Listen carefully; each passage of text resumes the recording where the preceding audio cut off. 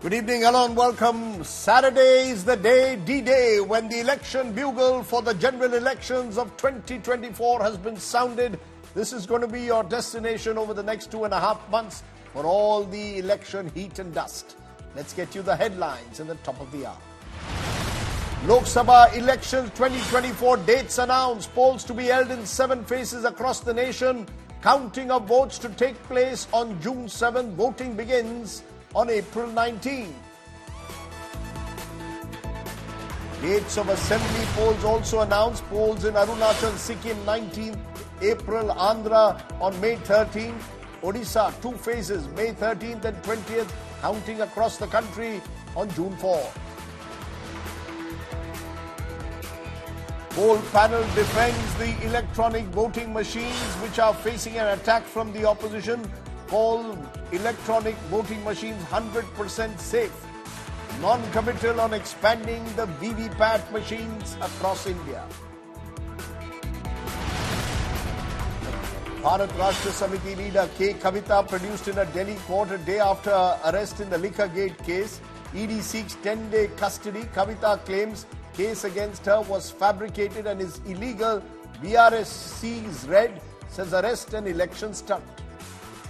Ma'am, do you like to say something? Ma'am, do you want to say illegal arrest? It's a fabricated case.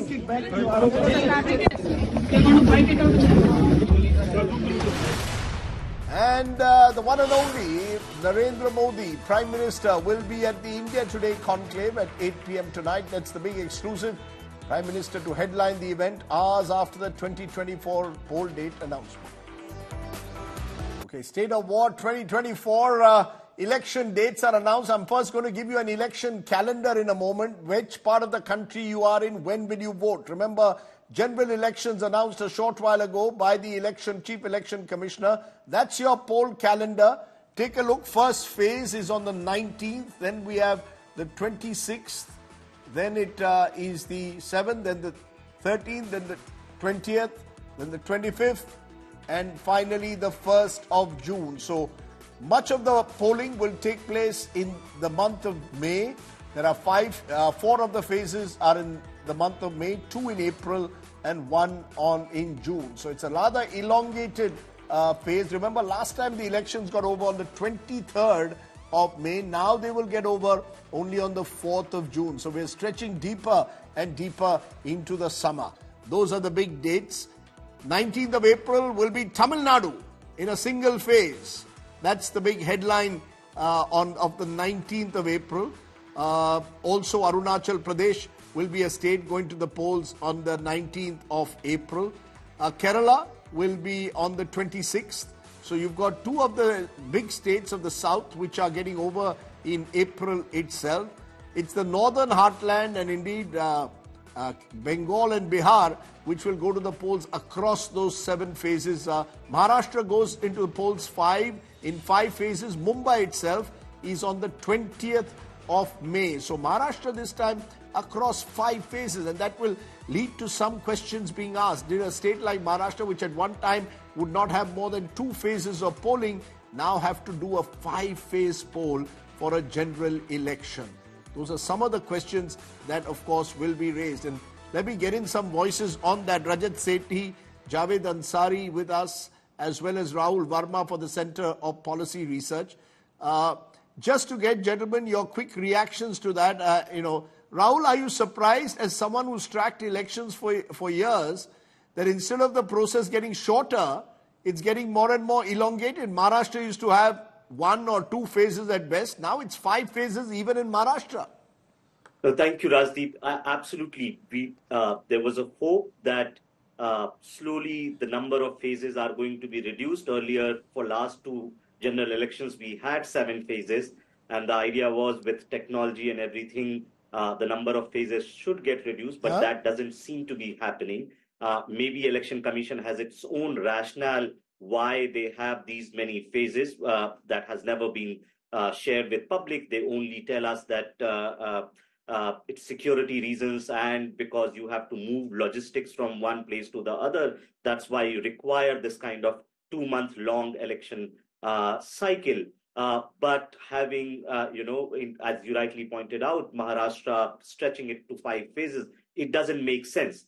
I also don't see any political reason. So, of course, there are going to be conspiracy theories floating around that elections have been, designed in a way to benefit one party or the other.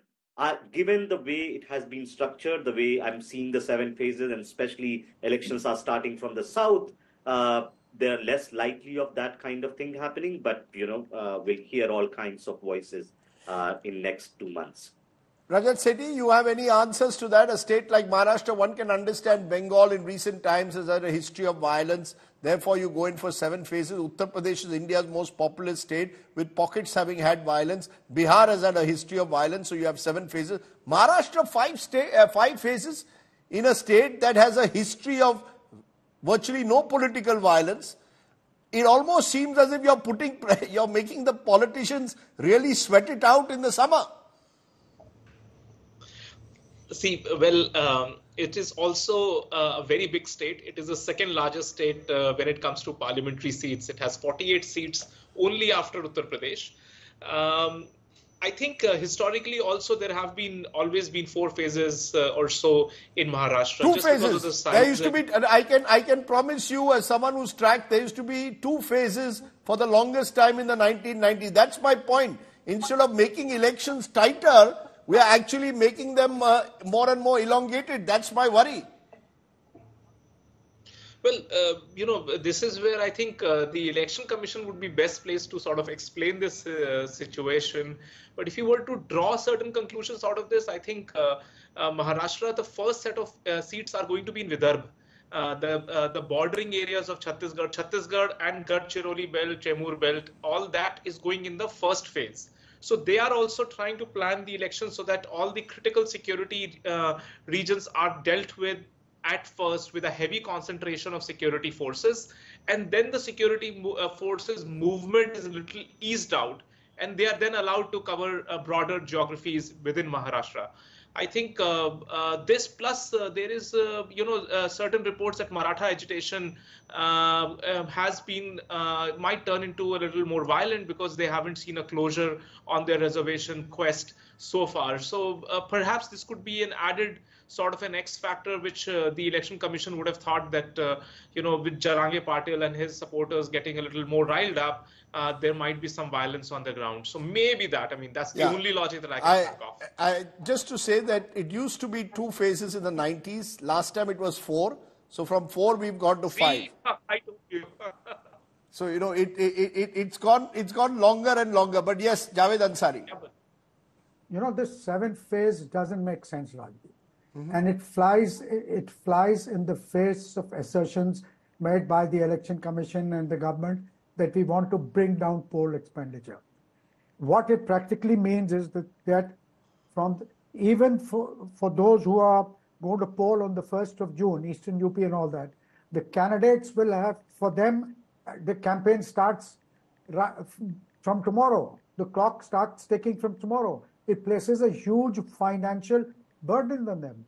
Tamil Nadu, the campaigning will be over in a jiffy. Yes. But for those in Eastern UP and elsewhere, and we are talking of one nation, one poll. First, at least hold polls in one day across the country, even if you cannot. In a state like UP, 7 days is mind-boggling. Why should it be? You can hold it in 3 phases. No, I agree with you, Javed Ansari. All I can promise our viewers, we'll now have 7 episodes of elections on my plate. We had said we would have 1 episode of elections on my plate per phase. So I'm not completely complaining, Javed, since you will now get 7 episodes of that. But you make a good point about financial burden. You actually believe that this extended, elongated phase puts even more pressure on politicians in terms of finances. Am I correct? Absolutely. Just imagine the constituencies that are going to poll on 25th May and 1st June. They have to start campaigning from tomorrow, if they haven't already started. And they need to, get the jeeps running and get everything else going, campaign offices. This is going to place a huge financial burden on candidates. And, the election commissioner must also be, more forthcoming when asked about not playing a level playing field. He seemed miffed at that question. Caesar's wife must not, you have to be seen to be fair also. If somebody is asking you a question, reporters have every right to ask. You need to satisfy a person's curiosity rather than get miffed at this. I take your point there, Mr. Ansari. You're sounding like the angry young man today on this, but Rahul Verma, there is a point in what Javed... I'm still a reporter who's not afraid to ask questions. Very good. Javed Ansari makes a good point. The longer the poll goes on, the financial burden on candidates only increases. Yeah, I don't think there is anything to disagree there. I absolutely agree with that point. Now, the key question is, I don't think the elections in India, like given the continental size we have, it could be held in 1 or 2 phases. So having 3 or 4 phases still makes sense, but 7 phases is not comes easily to me. What I basically don't understand, and this is where perhaps reporters like yourself and Javed Ansari has to ask Election Commission, what is the rationale behind 7 phases? They need to put some information in the public domain, how some of these decisions are taken. That is true. They will say movement of forces, Rahul. They will say that it is the movement of forces from one part of the country, Jammu and Kashmir, Bengal, Bihar. We have to make sure that no part of the country we want to make sure a peaceful poll. That's the reason they give, Rahul. You buy? No, I agree with you. Then why not have it in 8 phases, or why not in 6 phases? You'll have to ask it the second time. Is 7 phases sufficient for everything, or it has to go rather longer? And then movement of in some cases the gap between 2 phases is 7 days. In some other cases it's 5 days. In some other cases it's lesser than that. So I don't understand this math, but I guess this is the rationale they are going to give. Rajat Sethi, you like to a bit of trivia and history. The first polls, 1952, went on from October 1951 all the way to February 1952. So that was 4 months, but that was when ballot boxes were there. They used to be carried on camel and horseback. We are in a digital age now. Across the world, you would expect things to become faster in this T20 age. We are actually forgetting about a 5-day test match. We are now going to a timeless test almost by making it a 7-day test match. Rajdeep, the geography hasn't changed of our country, be it 1950s or 2020s. The geography remains pretty complex. I mean, the first phase is in Arunachal Pradesh. I still remember that in 2019 elections, Election Commission had to airdrop the EVM machines. Yes. And I remember the kind of challenges Election Commission had to face because the locals were throwing stones at the chopper while they were trying to drop the EVM securely. So they had to keep postponing the election in 2019, and eventually the Arunachal Pradesh election happened after all the phases were over. So, there are issues. I mean, right now also you'll see security challenges in places where, so for instance, Manipur has like 70,000 CAPF, which is the Central Armed Forces, deployed there. And there would be more that would be sent to ensure a peaceful election. Now, that's a heavy concentration in an absolutely remote corner. I think this is the reason why, if you look at the design of the first phase, because that is when the Election Commission and the security forces have the maximum time to go mobilize and station and get a local intelligence about it. That's how they go sit, squat, and then they move out of that quickly. Therefore, the gap between first phase and second phase is large. It's solid a week's time, so that they can move from those pockets of extreme security issues to neighborhood where there is relatively lesser security challenges. Mm-hmm. So there is some logic to it. I think we should give it to the Election Commission, who has institutional memories of every single small and big issue that they have historically faced. Neither you nor any of us sitting in the panel have that much amount of understanding of the challenges, micro challenges that go on in elections. So we should give it to the Election Commission. 7 phases, 8 phases, 9 phases, there is no holy number here, right? This is where Election Commission has, with its collective institutional wisdom, narrowed down on 7 phases. Let us give it to them. That they have far better to them, but information you see, we arbitrage, can give it to and them, they know but how to do it. no. You see, And they're not just normal election no. commission. This Voting, globally speaking, is one of the most respected voting machinery, most respected election commission in the whole world. So I think you agree with that, Javed Ansari? Are we sounding like grumbling Fufajis at a wedding? You and I are sounding like grumbling Fufajis at a wedding, saying, "यार इतनी बड़ी शादी क्या कर ली 7 phase की? जल्दी कर लेते." I have a lot of respect for Rajat, but I'm afraid, and I've spent close to 40 years covering elections, and I can tell you from practical, while I don't have the wisdom of the Election Commission, but I can certainly tell you that these can be condensed. This can be done in 3, maximum 4 phases, and there's a practical side to it. The enormous financial burden. After all, you cited the example of, when the people used to travel by bullock carts. Now there are choppers, helicopters, there are private. I mean, there's so much of aircraft. There are trains available. Troops can be moved. Paramilitary can be moved. In a state like UP, you don't have to move the same troops. So it can be done in 2 weeks or 3 weeks time. This doesn't make sense. It's practically not the same. I think the Election Commission needs to relook at this and apply its mind.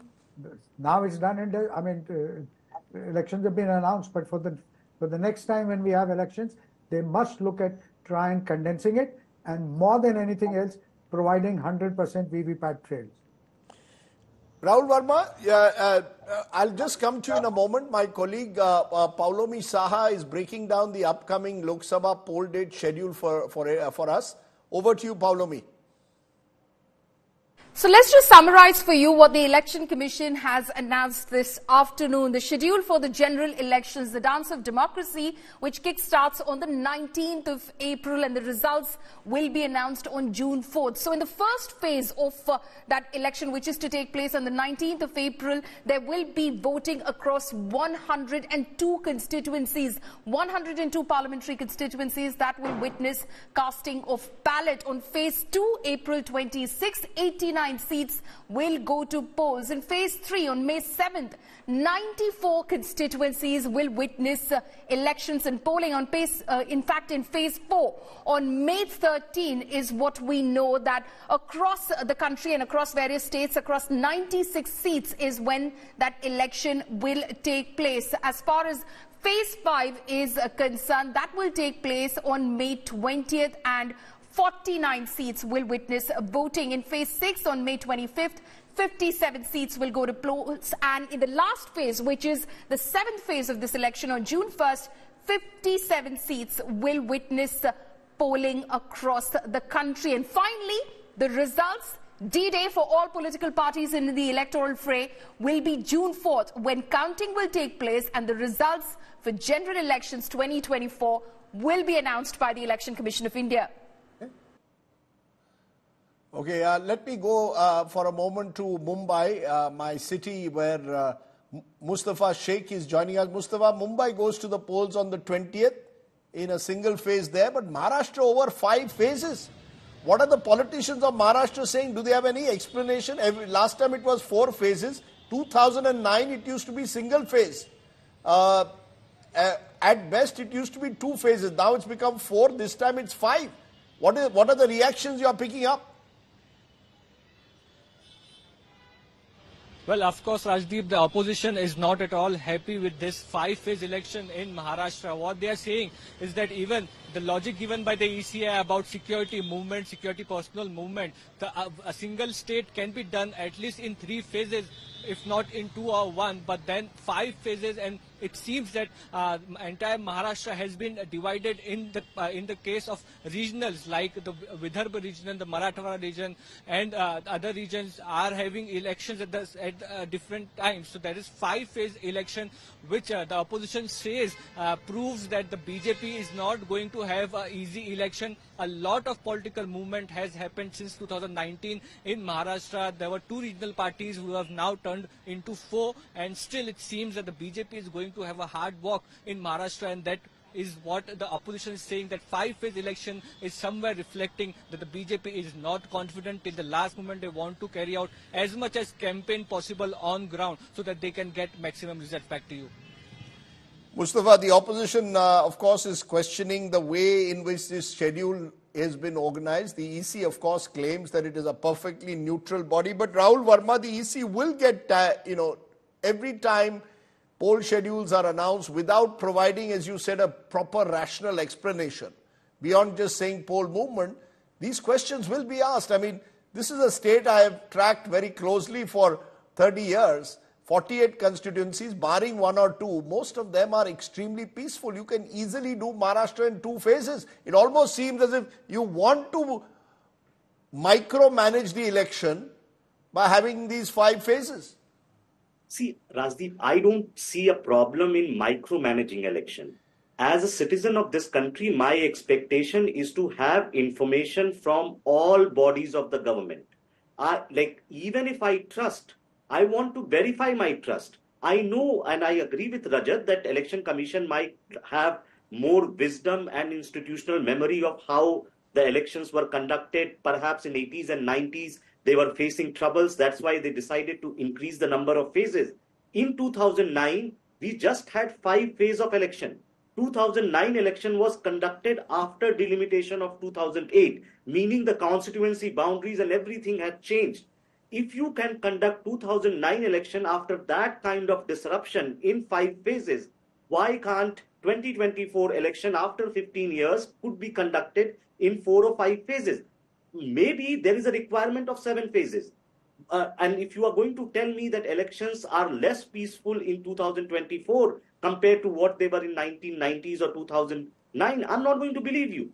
So you have to provide me more information for why it is happening. And again, I don't buy the logic that in the first phases there are more security concerned seats are going. If that was the reason, then why are you holding Tamil Nadu in single phase in the first phase, right? So you can make up those arguments, but if I look at the seats and states that are going in every phase, that logic doesn't hold very easily. That is the southern states have traditionally had shorter polls, and there the polls are remaining short. It's the east and west where the situation has changed. Even Odisha now has a much longer poll schedule than it used to at one time. Javed Ansari, if you were, what according to you would be an ideal length for a poll? As someone who's tracked elections for years, do you really believe you can do Indian elections in 2 or 3 phases max? If not 3, certainly 4. Not a day longer than 4 phases. You're convinced about that? 100%. And I say this on the basis of having had informal chats with at least 3 former chief election commissioners and some DGPs as well. But why do you think then is the pressure, why are the polls getting elongated? I'm sorry to press this point, but that is troubling. That if you're saying that the former chief election commissioners you've spoken to say elections can be done in 4 phases, why do you think they're getting elongated? That's a question that the CEC, that should be directed to the CEC, because I am not convinced. You're not convinced. Only Rajat Sethi seems convinced, and Rajat says give the benefit of the doubt to the Election Commission. Am I correct, Rajat? That the Election Commission knows more than Javed Ansari and me, certainly. Certainly. My point is very simple. My point is it is not a debatable topic. This is the matter. Why not? No. Rajat, 1 minute. Rajat, just a minute. Javed, just a minute. You see, just to tell our viewers, Rajat, and you'll know this, a Lok Sabha election expenditure can vary from 45 lakhs to 95 lakhs, depending on the size of the constituency. Now, just think about it, that if I am a candidate in Mumbai, which is going to the polls on 20th, polls have been announced 2 months in advance, and my name has been already put out as I am the candidate from Bombay Northeast or Bombay South. I start my campaigning over 2 months and I'm expected to do it within 95 lakhs. It won't happen. So, Rajdeep, you can announce the name even 1 year in advance. And then you can, your own logic will be like, okay, I'm going to spend the money for 1 full year. That is bizarre logic. No, the campaign has started. Rajat, the campaign starts today right up to the time of May 20th. If I not today hypothetically announce the candidates for 2029 also, party can say that I'm going to announce not just for 24 but also 29. Let him spend for 5 years. I mean, this is what kind of a logic this is. And also on a campaign, let me tell you, if it is, if the election is 2 months out, the intensity of the campaign only picks for 30 days only. No election anywhere in the country, you can sustain the momentum beyond 30 days. And effective campaign management is that how do you build proper crescendos in campaigns so that you peak at the day of polling and you don't peak out too much in advance. So there are logic that you can't start out any kind of a campaign way too early, even if it is the model code is announced and you still have 2 months to go. Javed, you're again shaking your head. I can tell you examples that I can tell you on this. Javed, People don't start off immediately. Punjab will not start the campaign from tomorrow once the model code kicks in. Rajat, with due respect to you, I can give you 100 examples of where people have been campaigning for months on end. Jitin Prasada in 2004, when we contested the first time, he went to every village, every kasbah of his constituency. And he started his campaign much earlier. Let me stop all of you on this interesting topic of whether elections can be crunched or elongated. I'm joined by a special guest, Brajesh Pathak, UP's Deputy Chief Minister is with us. Brajesh जी, बहुत बहुत शुक्रिया. ये बताइए किस तरह से देखते हैं यूपी की 80 सीटें बीजेपी कह रही है मिशन 80, लेकिन कितनी आएगी? 70, 65, पिछली बार 62 आई थी आपके अलायंस के साथ 64. तो इस बार असली टारगेट बताइए. उत्तर प्रदेश में हम 80 की 80 सीटें इस बार प्रचंड बहुमत के साथ जीतेंगे. माननीय प्रधानमंत्री नरेंद्र मोदी जी की गरीब कल्याण योजनाओं ने जन जन में पैठ बनाई है. कोरोना महामारी काल से लेकर अब तक लोगों का मानना है कि माननीय मोदी जी हमारे परिवार के सदस्य की तरह, अभिभावक की तरह हैं, जो हमेशा सुख दुख में भारतीय जनता पार्टी उनके साथ कंधे से कंधा मिलाकर खड़ी रही है. सबसे बड़ी बात है कि उत्तर प्रदेश में करोड़ों लोगों को गरीबी रेखा के नीचे से ऊपर उठाने में भारतीय जनता पार्टी ने कामयाबी हासिल की है. उत्तर प्रदेश में कानून का राज स्थापित हुआ है. आज समाजवादी पार्टी के शासन काल में 1 डिस्ट्रिक्ट 1 माफिया थे. आज उत्तर प्रदेश में 1 डिस्ट्रिक्ट 1 प्रोडक्ट है. उत्तर प्रदेश में हम लोगों की प्रति व्यक्ति आय बढ़ाने में कामयाब हुए हैं. उत्तर प्रदेश में चारों तरफ खुशहाली का माहौल है. सर्वाधिक सीटें वाला स्टेट उत्तर प्रदेश. सर्वाधिक एयरपोर्ट. ब्रजेश जी आज के दिन लोग पूछ रहे हैं कि क्या टारगेट है? हमारा 80 में 80 सीटें टारगेट है. हम सभी सीटों पर प्रचंड बहुमत के साथ चुनाव जीतेंगे. रायबरेली, अमेठी भी. हाँ, रायबरेली भी जीतेंगे, अमेठी भी जीतेंगे, मैनपुरी भी जीतेंगे. कोई कुछ बदलाव अब और चुनाव के बीच में आ सकता है? कोई ऐसे संकेत जिससे आपको लगे अभी भी पूरी तरह से आप या आप पूरी तरह से आपका आत्मविश्वास है कि जो भी हो इस बार चुनाव हमें जीतना ही है? दरअसल विपक्ष दिग्भ्रमित है. उनके पास कोई एजेंडा नहीं है, कोई नीति नहीं है. कांग्रेस नेतृत्व विहीन है. उनके नेता समय समय पर हमेशा इस प्रकार की बयानबाजी करते हैं जिससे जनता ऊब चुकी है. समाजवादी पार्टी की नेताओं का हाल है, जब जब वो सत्ता में रहे, गुंडई, अराजकता, माफियागिरी, प्लाट मकान, दुकान कब्जा करना, बहू बेटी की इज्जत आबरू खतरे में डालना, उत्तर प्रदेश को दंगों की आग में झोंकना. उत्तर प्रदेश के लोग समाजवादी पार्टी को कभी माफ नहीं करेंगे. हालात यह है कि उत्तर प्रदेश में विपक्ष पूरी तरह से साफ है. हम 80 की 80 सीटें जीतेंगे, प्रचंड बहुमत से जीतेंगे. ब्रजेश पाठक जी, आपने हमसे बात की, आप कह रहे हैं 80 से 80 सीटें जीतेंगे. बहुत बहुत शुक्रिया ब्रजेश जी, हमसे बात करने के लिए बहुत बहुत शुक्रिया. Let's go from north to south because Karnataka goes to polls in 2 phases, 26th of April and 7th of May. Our correspondent Anaga is with the minister in the Karnataka government, Priyank Kharge. This is one of the states where the opposition and the Congress in particular is pinning its hopes. Anaga, over to you. Rajdeep, we are now joined live and exclusive by Minister Priyank Kharge. He's one of the most front-runner ministers in Karnataka who has always been, been very vehement when it comes to peddling misinformation, and he's one of the most strongest voice in the Karnataka government. Sir, thank you so much for talking to India today. The election dates are out. June 4th is a very big day for the entire country, for the entire nation. That's when the election results will be out. How is the mood, sir, in the Congress fold?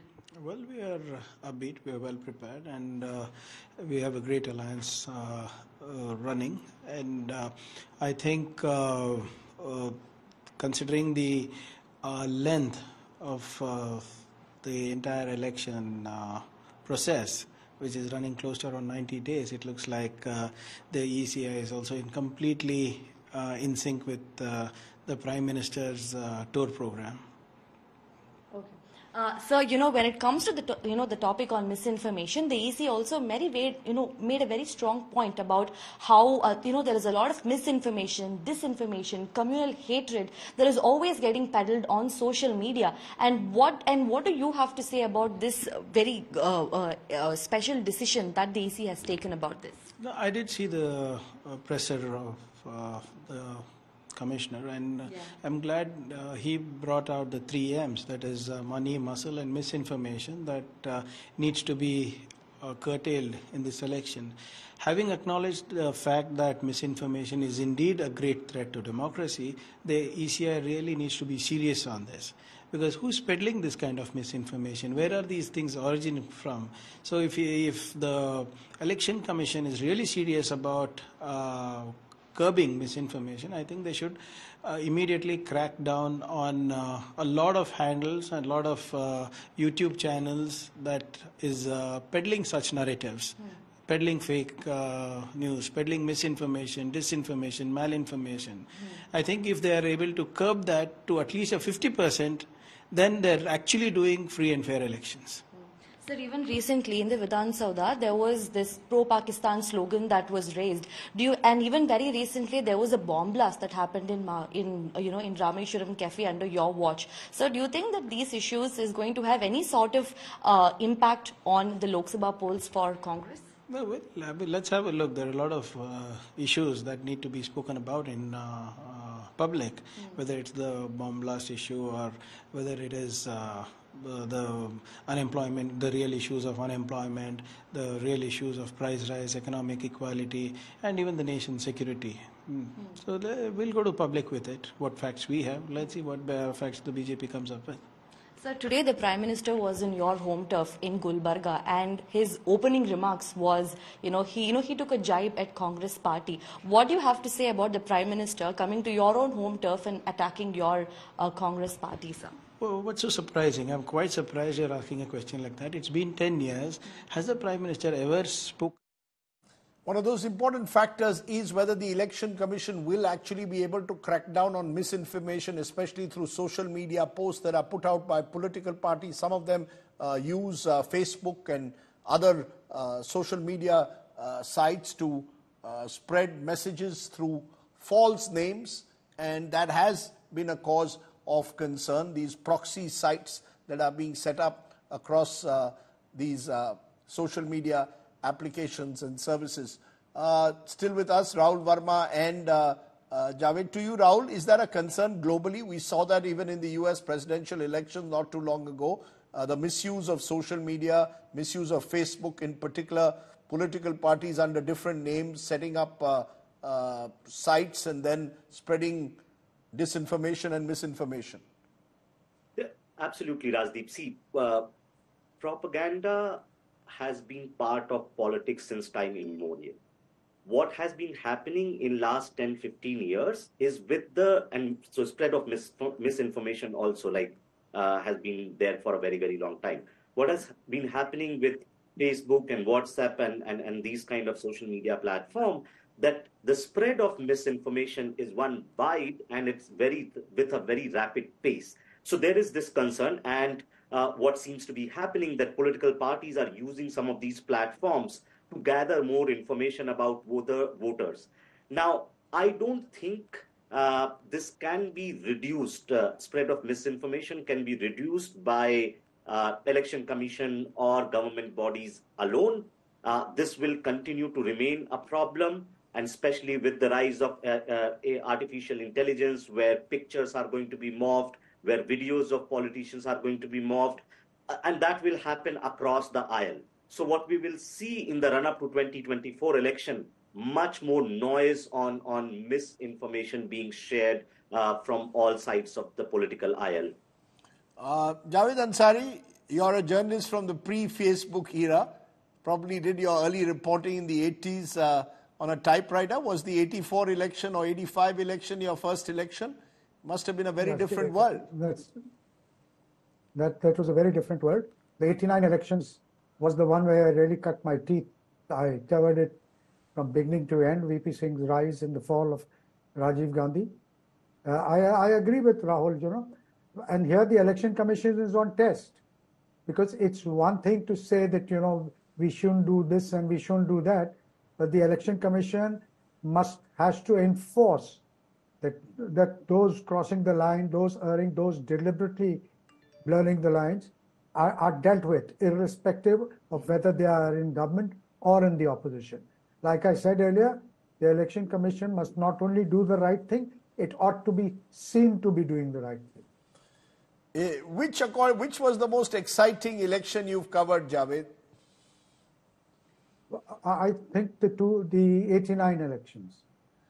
The 1989, the famous VP Singh election, yes. Where VP Singh took on the might of the Congress. That's the first Lok Sabha election I had the privilege of covering. I was about all of 24. I got to meet VP Singh in that election. I remember in central Mumbai. He was addressing a large gathering there, and eventually, even though he was not the single largest party, he formed the government at the time with the support of the BJP and the left. And the left, yes. And the rest is history. But actually, I think, if I may be allowed, Javed, for me the most interesting election, because it was the most unexpected, was 2004. Yes. In terms it would of come just... second. It would, for sheer excitement, 89. Yes. Because I was young and there was fire in the belly. And you're still young. When you're young, you're idealistic, a lot more idealistic. 2004 was, yes, exciting. So it would come a close second, but 89 takes the cake. Okay, so in my ranking, out of the 10 elections that I've covered, the most exciting for me was in many ways 2004, just in terms of the drama that took place after the election. There's one drama that takes place before elections, but that was a dramatic election because of what happened after that election. The other election, of course, that I remember is in the early 90s, which tragic election when Rajiv Gandhi was assassinated in the middle of an election. That was 1991. But lots of memories. In fact, we have a special show tomorrow night at 9 p.m. Well, I'll take you down memory lane of elections through the years. But Rahul Verma, as a political analyst, academic, is there an election that stands out for you? So Rajdeep and Javed, I'm much younger to you both when you were covering. No, Javed is the youngest out of us. Javed is 21. In his part of UP, they are 21 forever. But go ahead. So I started following elections. I think I vividly remember 1996 election when I was just 10 years old. And so I actively started analyzing since 2009. To me, all elections are fascinating in one way or the other, and they offer something new for students of politics to learn about, even if you just want to see it from the communication point of view. Think about it, like in 99, you had the first time telephone sort of like being used when you'll get messages that मैं अटल बिहारी वाजपेयी बोल रहा हूँ on your landline. By 2004, the SMS mobile technology had come in, so SMS had started. By 2009 and 14, Facebook comes in a big way. By 2019, you have WhatsApp coming in a big way. And now we'll see basically artificial intelligence being used in election campaigning. So every election brings in some fascinating aspects of campaigning. What seems to be happening, at least in last 15, 20 years, elections are, getting more shriller in one way. but also less noisier in the other way. If I remember as a child, like you used to see lots of campaign and noise on the ground, parties campaigning for 2.5 months.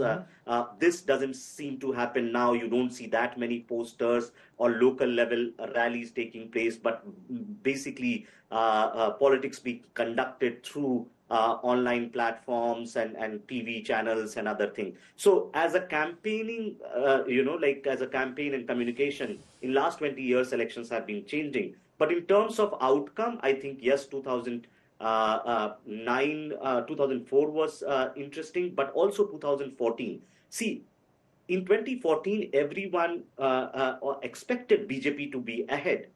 But most pollsters were basically very conservative in giving an outright majority to BJP. And there were good reasons for it. Because for 30 years, no one has seen any party crossing that majority. And so to expect that BJP will win 25 out of 25 in Rajasthan, 26 out of 26 in Gujarat was unimaginable. So 2014, in that sense, to my mind, changed the trajectory of Indian politics as 1989 had done.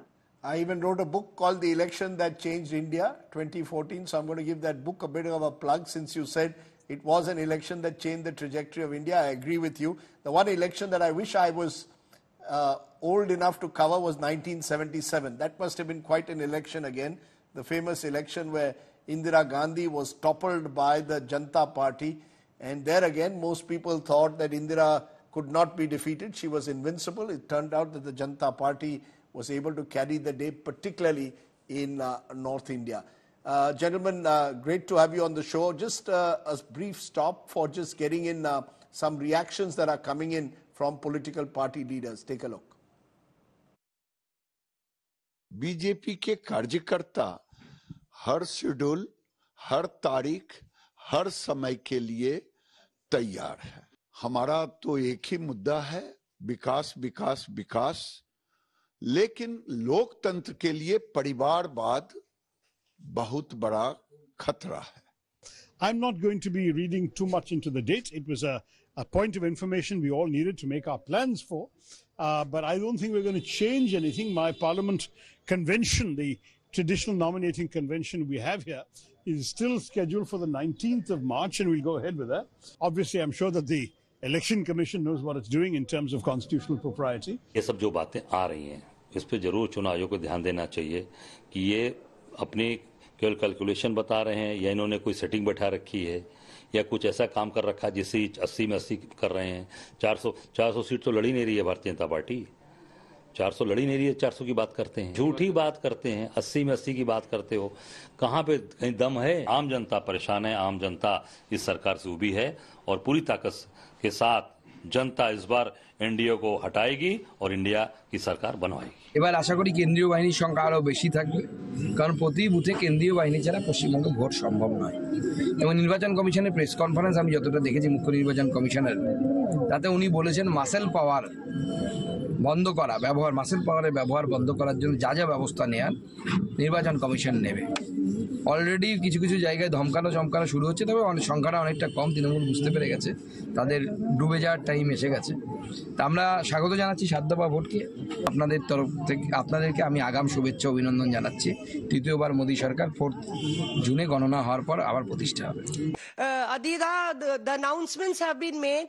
It's a 7-phase polling. Did you expect a shorter span of elections, or it's according to your expectations, considering the government has been pitching for one nation, one poll? See, one nation, one poll is a different kettle of fish. That is, I mean,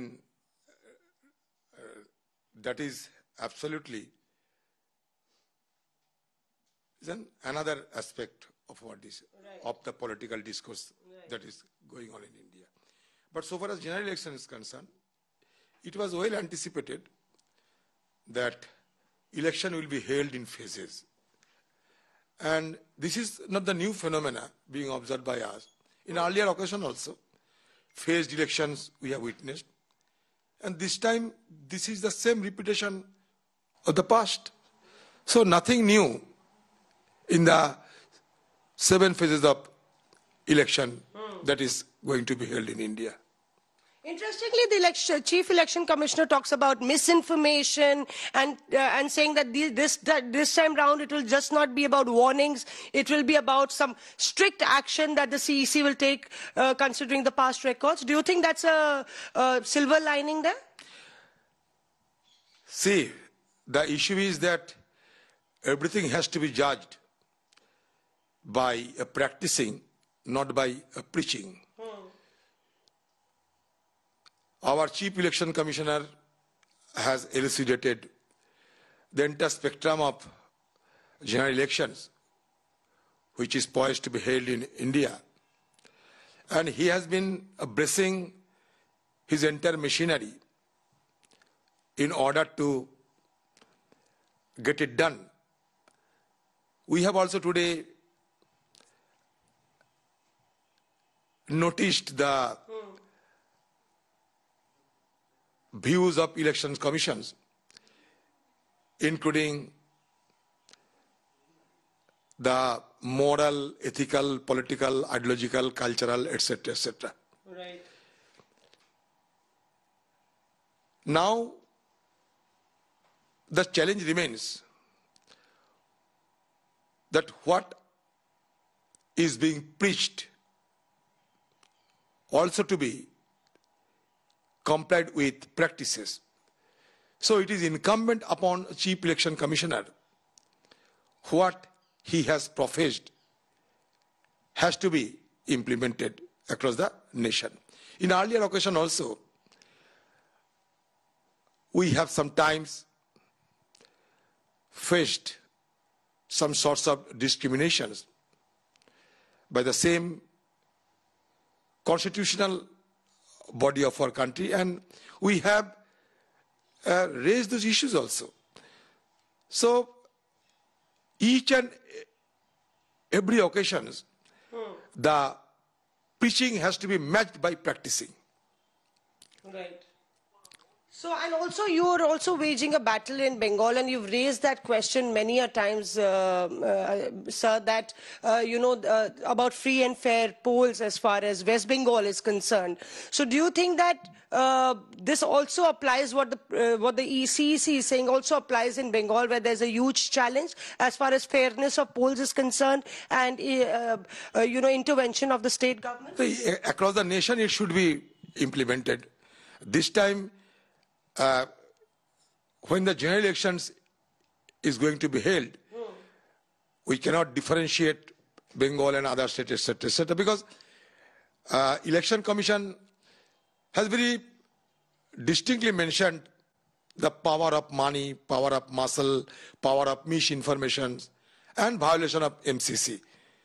So, the expression has been general. It is not state-specific. But insofar as Bengal is concerned, there we have witnessed the severe poll violence when it is held under the superintendents, under the... Rather natty shirt that Odir is wearing, colourful shirt. We'll wait and see how he faces up in that colourful battle versus cricketer turned politician Yusuf Pathan in Behrampur in Bengal. Just about enough time to thank my guests, Javed Ansari, Rahul Verma, who've been with us right through.